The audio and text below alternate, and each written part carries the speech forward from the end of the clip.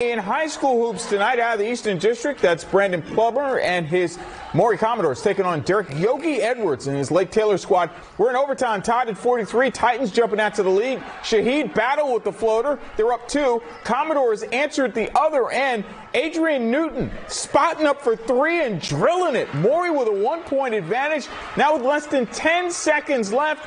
Maury working the ball around, shot goes up, it misses. Newton with the putback with 5.5 seconds left.